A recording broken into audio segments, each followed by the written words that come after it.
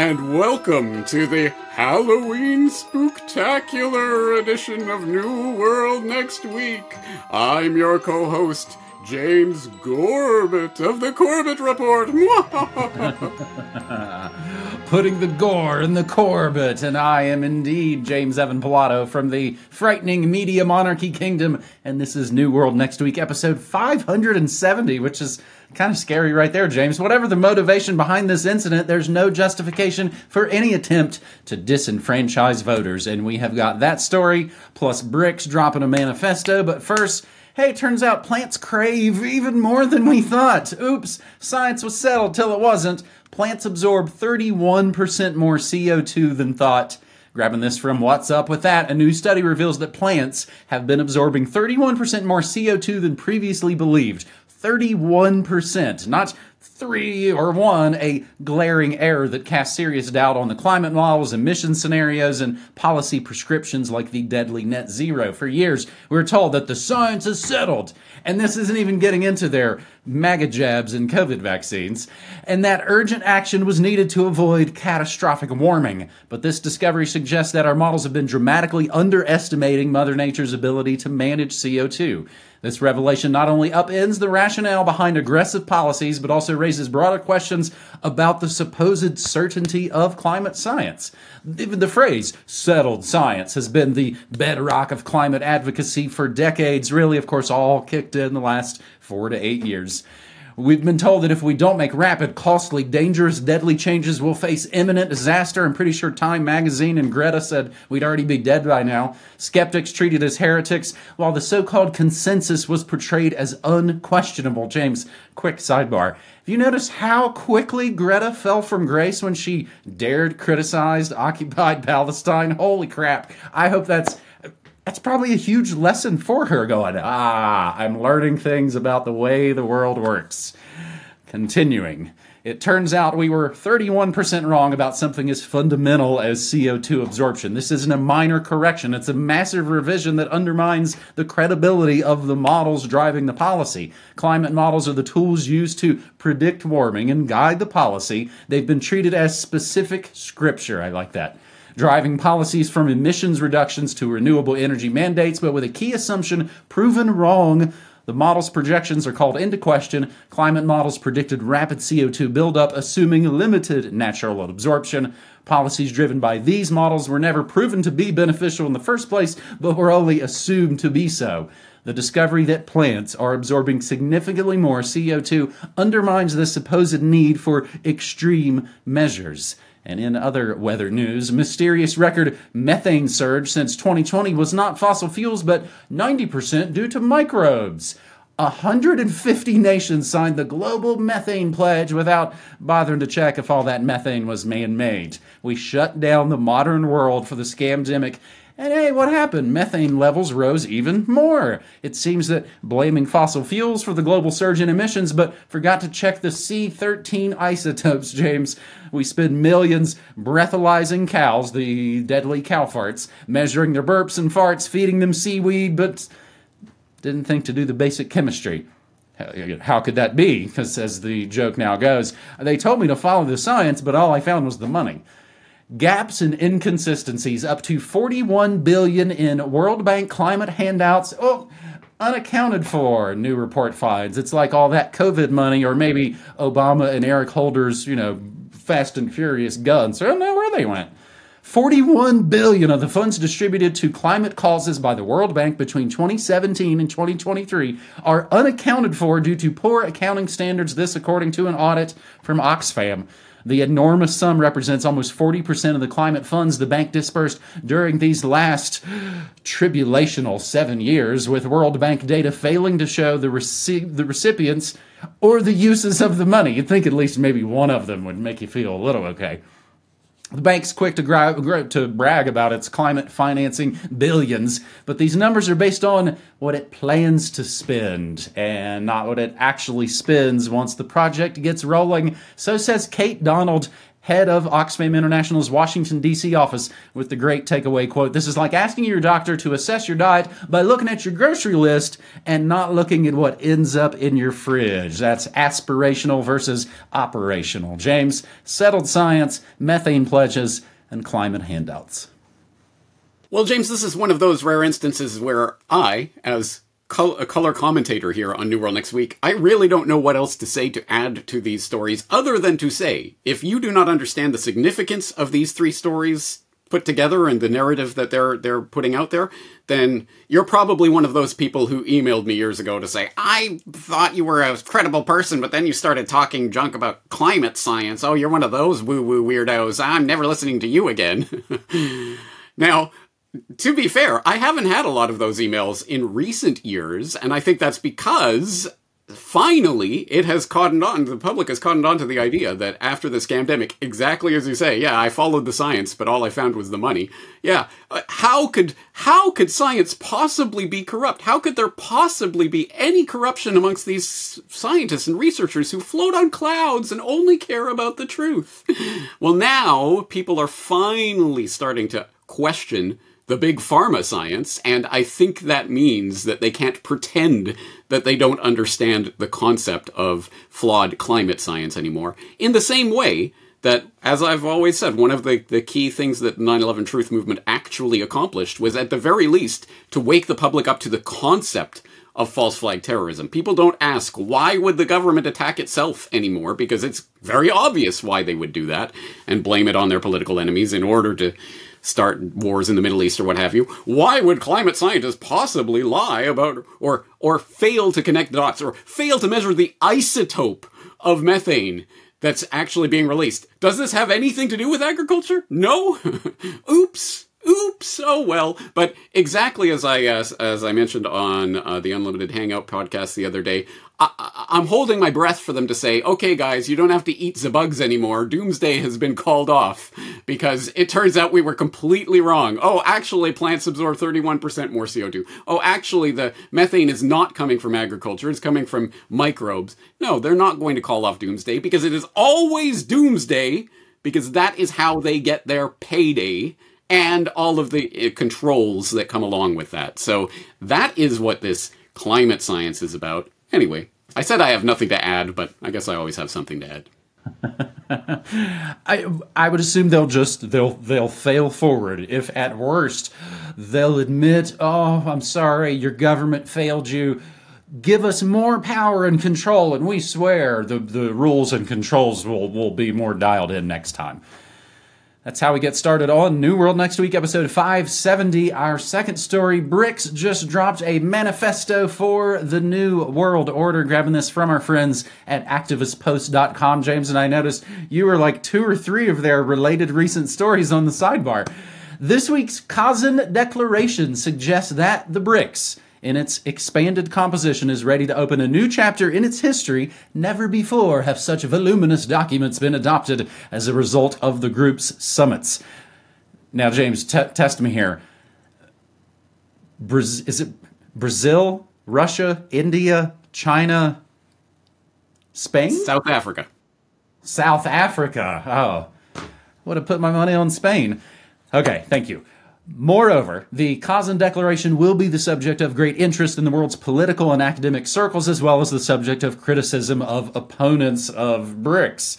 For the first time, the group's unified vision of the current state of the international system is set out in detail. The Declaration, a voluminous document containing 134 paragraphs, some of which are quite long, which might not sound that bad, but compared to what they've done before. The statement adopted at the previous summit in Johannesburg in August 2023 was only 93 paragraphs, and the document adopted in Beijing in July 2022 was 75.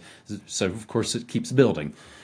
And they don't think it's mission creep. Thus, year by year, the outcome has become increasingly detailed and is now customary to say substantive, reflecting the gradual increase in the intensity of the group's engagement and the broadening of the substantive scope of its multilateral cooperation.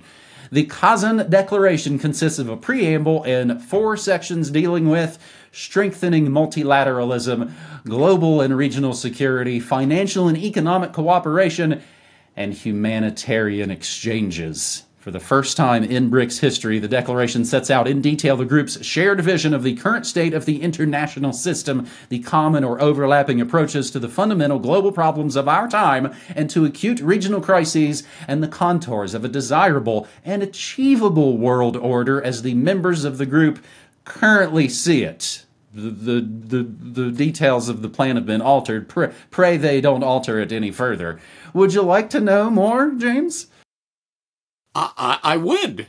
Where can we possibly find out more? Oh, I know. Okay, how about instead of going, because as astute listeners and readers out there will know that our activist post article is one of these rah-rah BRICS are changing. They're bringing in the good New World Order kind of articles. But the antidote to that, of course, comes from Edward Slavsquat at the Edward Slavsquat Substack. Would you like to know what the BRICS Declaration is all about? Well, yeah, it's an interesting phenomenon because when you read, and I've read several of these rah-rah BRICS are saving us from the evil globalist type articles about this Kazan Declaration, but interestingly, not a single one of them actually links to the Kazan Declaration. I wonder why they don't want you to actually read it for yourself. Anyway, we will do that. We'll put that in the show notes so that people can go and actually read it for themselves. Don't take my word or anyone else's word for it. But when you do so, you will find out, as Edward Slavsquat points out, oh boy, all of these people writing about how this declaration is a double death blow to the globalist guys. And yet they don't quite quote from it. Like, for example, quote. Again, this is a quote from the Kazan Declaration. We stress the universal and inclusive nature of the 2030 Agenda for Sustainable Development and its Sustainable Development Goals. Or, quote, we note the important role of multilateral development banks and development finance institutions, ... in the achievement of the Sustainable Development Goals. Or, quote, we reiterate that the objectives, principles, and provisions of the United Nations Framework Convention on Climate Change, its Kyoto Protocol, and its Paris Agreement, blah, blah, blah, must be honored. We will strengthen cooperation on a whole range of solutions and technologies that contribute to the reduction and removal of greenhouse gases.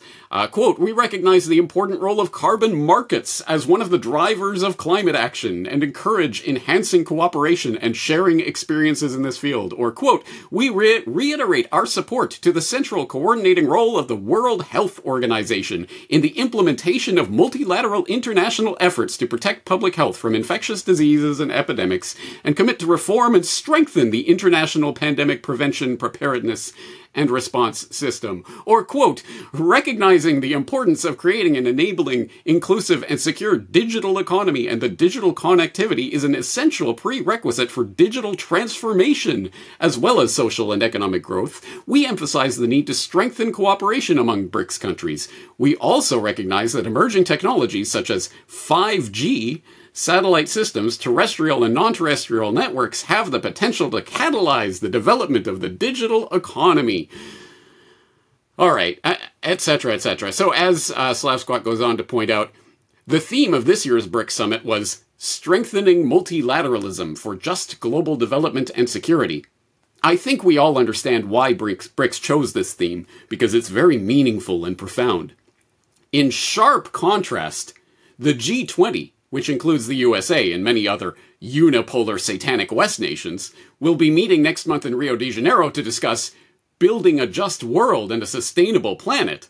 The contrast could not be more extreme, like day and night. So here's a little quiz that he ends you with. Which of these statements is from the BRICS Kazan Declaration? Statement A.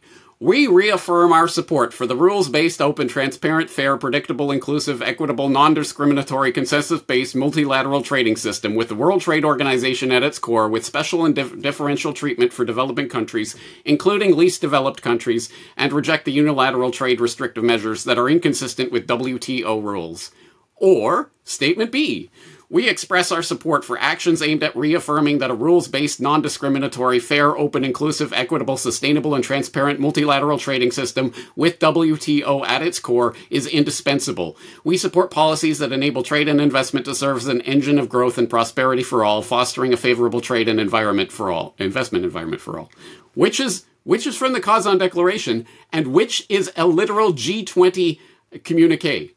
Because spoiler, they're one or the other, and Could you tell from those statements which is which? Nope, because they're the same thing. It's the old Office meme. Corporate wants you to tell the difference between these two pictures, G20 and BRICS. No, they're the same. They're the same picture. Anyway, people who don't understand this yet, again, just aren't paying attention and are probably the types of people who still believe Putin's the savior and all of that nonsense garbage. I've talked about this at length before. I will link up my Truth About the BRICS editorial that I wrote years and years ago that's as relevant as ever. And James, you're exactly right. Trying to remember BRICS. Why? What? Brazil? Russia? Why? Why South Africa? Precisely and solely, I guess you could have two reasons for that. One, because it's in Africa and they needed an African country. So South Africa, why not? But two, because BRICS is completely and totally a totally made up, dreamt up idea of economies that essentially have nothing to do with each other, governments that have nothing, no actual linkage between them, except, of course, the entire BRIC concept was dreamt up by Jim O'Neill. At, what bank was that? Goldman Sachs? Yeah. Look into the history of BRICS, where they come from, and what they are actually saying in their declarations, and lo and behold, meet the New World Order, same as the Old World Order. James, I'm glad we will link up the actual information that is being discussed. I've always found that one of the neat things about the internet, you know, hyperlinks and such. So we've just been setting the table. Let's get lit now, you guys, with your Shocktober selection pre-show festivities underway in America. Police searching for person who set ballot boxes on fire in Washington and, of course, Portland, Oregon. With just days until Election Day, hundreds of ballots were destroyed by fires early this week at 2 drop boxes in the Pacific Northwest, and investigators are searching for a culprit they say is responsible for both. Many of the ballots in a drop box in Portland were unaffected, but hundreds of ballots were destroyed in a second ballot box fire in nearby Vancouver, Washington. Vancouver, Washington's just across the river. It's basically a suburb of Portland, Oregon. There are folks who live in the more affordable Vancouver, Washington, and then go work in the more lucrative Portland, Oregon. The incidents are believed to be related to a third incident earlier this month in Vancouver. Police worked to put out a ballot box fire in Vancouver, Washington. The incidents come as our good friends at Homeland Security have a bulletin from September that I guess they didn't want to share with us, so we had to get it from some watchdog group called Property of the People, which warned, quote, some social media users are discussing and encouraging various methods of sabotaging ballot drop boxes and avoiding detection, likely heightening the potential for targeting of this election infrastructure through the 2024 election cycle. Election infrastructure remains an attractive target for some domestic violent extremists, some of which aren't the FBI and Unit 8200 online ginning all of this up, and other threat actors with election-related grievances who seek to disrupt the democratic process and election operations, as we have been noted to do in countless nations around the world. Make no mistake, an attack on a ballot box is an attack on our democracy and completely unacceptable, the Oregon Secretary of State said Monday. Whatever the motivation behind this incident, there was no justification for any attempt to disenfranchise voters. This is interesting. An incendiary device was attached to the side of a ballot drop box when Portland police responded at about 3:30 a.m. this past Monday morning. Security personnel extinguished the fire. At a bus station in Vancouver, Washington, 15 miles away, a second ballot box was set on fire that same early Monday morning. Responding officers discovered a suspicious device smoking and on fire next to the box. All ballot boxes in Multnomah County, which is what contains Portland, Oregon, that's where we lived for over a decade, and Clark County in Washington, have fire suppressant installed, election officials said during a news conference on Monday. So it's got fire extinguishers rigged up inside it. Multnomah County Elections Director Tim Scott said fire suppressant inside the Portland box protected over 400 ballots inside, saying only 3 were damaged. However, election officials were still counting all the ballots involved in the Vancouver fire, but believe hundreds of ballots were destroyed. And if you can see the video, I mean, if you've ever scraped out your fireplace, it does not look real good for those ballots. Less than 1% of people in Multnomah County vote in person, James, and I know we've talked about this for the decades here in the New World Next Week Kingdom. My wife and I we would always do the vote by mail in Portland. It felt so much better because I can do my homework in advance and don't have to go to some booth. And then turns out maybe that's an even easier way to gin up and rig this process. In Clark County, 60% of the ballots received are from ballot drop boxes. So they'll put these boxes all around the city so you can go drop off your ballot days in advance, and they've already been tabulating things in America's Next Top Zionist 2024. In other tricks without treats, as U.S. election looms, Biden aides struggle with Middle East wars. It is not where the Brandon administration wanted to be less than a week before the U.S. presidential election. Israeli attacks with American-made bombs continue to wipe out Palestinian families in Gaza. The war in Lebanon's expanding. Israel and Iran's exchanges of direct attacks could escalate, with many progressive voters and Arab and Muslim Americans in battleground states furious at President Biden for his unwavering support of Israel's offensives since the devastating Hamas assault last year. U.S. officials had been desperate for some way to prod the Middle East towards stability. Then came Israel's October 16th killing of Sinwar. Sin war. James, I couldn't help but note for the Halloween season. Yes, war is a sin. You're right. 3 weeks before the election, Brandon dispatched Secretary of State and noted Epstein and Maxwell family associate Anthony J. Blinken to the Middle East for that purpose. And finally, gold prices hit record high amid election jitters, rate uncertainty. James, this affects us both. Gold prices hit a record high in Asian trade as safe haven demand was boosted by increased political uncertainty in the U.S. and Japan, as well as anticipation of more cues on interest rates. There had been a Fed rate cut here not too long ago. The yellow metal had a slow start as a less severe than feared attack by Israel on Iran pushed up some hopes of easing tensions in the Middle East. Yes, we thought Israel was going to be like real Holocausty like usual. They showed some restraint. Safe haven demand remained underpinned by anticipation of a tight 2024 presidential election with voting set for, remember, the 5th of November. Japan also added to the political uncertainty after a coalition led by the ruling Liberal Democratic Party, LDP, lost its parliamentary majority in a recent selection. James, U.S. and Japan, we're really coming together in these end times. Indeed, and in fact, you've just hit upon my strategy that I'm going to employ for the next couple of weeks when people inevitably ask me about the selection. And what do you think about it, James? I am inevitably going to respond by going, oh yeah, the LDP lost its ruling coalition, and what do you think is going to happen? Do you think Ishiba will step down? Who do you think might replace him? Do you think the coalition will be able to, the opposition will be able to put together a coalition? Who do you think would lead that? And when people's eyes glaze over and they realize I'm talking about Japanese politics, and they'll be like, I don't know, who cares? And I'll go, exactly. But anyway, yeah, here we are.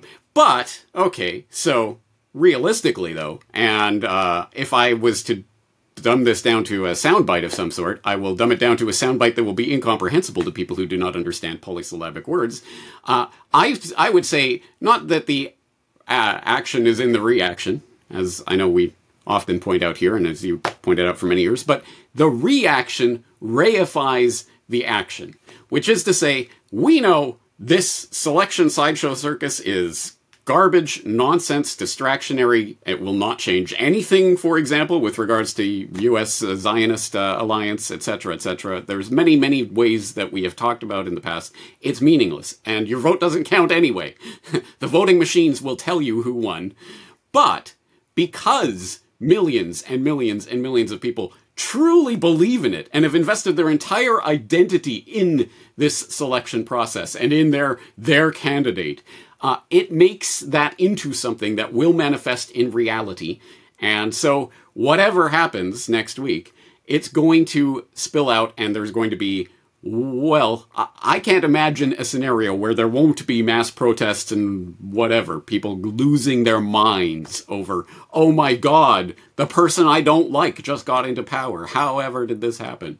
So whatever, again, the sideshow means nothing, but the fact that people believe in the show and will get violent and crazy about it, unfortunately, probably does have some ramifications. And at the very least, I suppose we'll have to cover that aspect of this. But anyway, yeah, U.S. selection.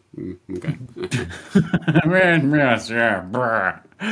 James, the way you described it right there sounds like a horror movie ritual for a Shocktober. Hey, just think, in like a few short days, we'll all be fighting over who stole the election. That is New World Next Week, episode 570. NewWorldNextWeek.com has hoodies and toques because it's starting to get cold. It is getting chilly here. It snowed for a minute this morning. We have now still never not seen a first snow in October in New Mexico.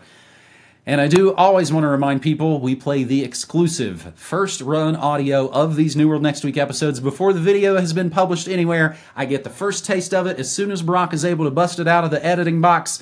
I get to play that Thursday morning after my morning Monarchy show, and tomorrow will be Halloween, so it'll be a perfect bit of scary news for folks. James, in closing, when we were there, and I guess I might, you may have already answered my question with your shirt. When we were visiting you back in 2019, and we were at some store or mall or wherever we were, you're like, man, Halloween is starting to, it's slowly possessing Japan. It's really, so if you're past the point of no return, you were worried about having to do decorations and candy and all this crap for another holiday. Yes. Yeah, so to bring people up to speed, yes, when you were here, we were talking about this because I hate Halloween. I detest it. It's a stupid holiday. I can't wait for it to be finished and over with. And so it was so nice to come to Japan 20 years ago where they kind of vaguely knew there was something called Halloween, and maybe on October 31st you'd go into a store and there might be a little jack-o'-lantern display or something. But it was not a thing. Fast forward 20 years, it's a thing. There was Halloween decorations up in the stores in September. Like, what is happening? No, all these stupid English teachers came to Japan and introduced Halloween, and they've injected it into the culture.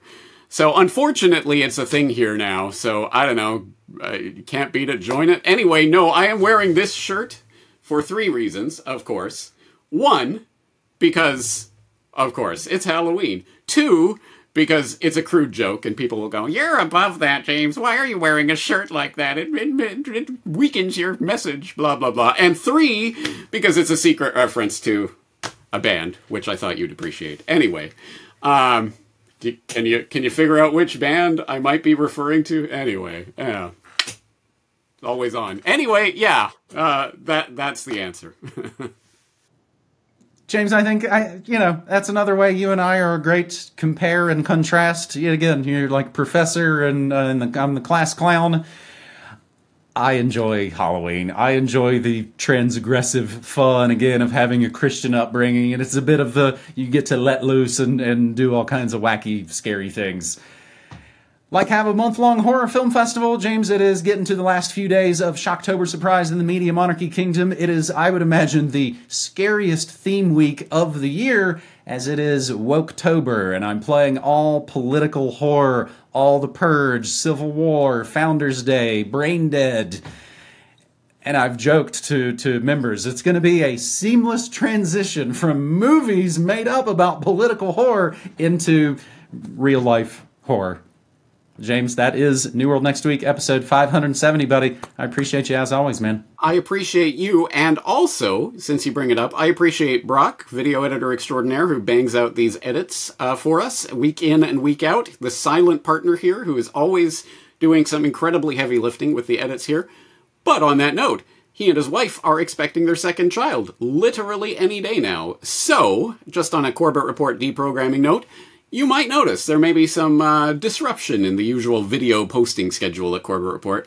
I can't say over the course of the next few weeks, if videos will continue to come out on a regular basis. Probably not. There may be some gaps there. Please know it's because video editor extraordinaire Brock West will be attending to the new life that he is bringing into the world, so I think he deserves some time off. Now, there may be a couple of videos in that time that come out, and you'll notice, wow, these are kind of slapdash affairs. They're not really well edited. That's because I might do an edit or two myself in Brock's absence, if need be. But just note, when you see that really shoddy, not well put together video edit, that's because I'm the one doing it, and hopefully that will help you appreciate what Brock does silently behind the scenes even more. So everyone send Brock your love. And yeah, thank you, Brock, for doing what you do. Thank you, James, for doing what you do. And well, one way or another, I hope we'll be back here again next week. Absolutely, my friend. Take care. Take care.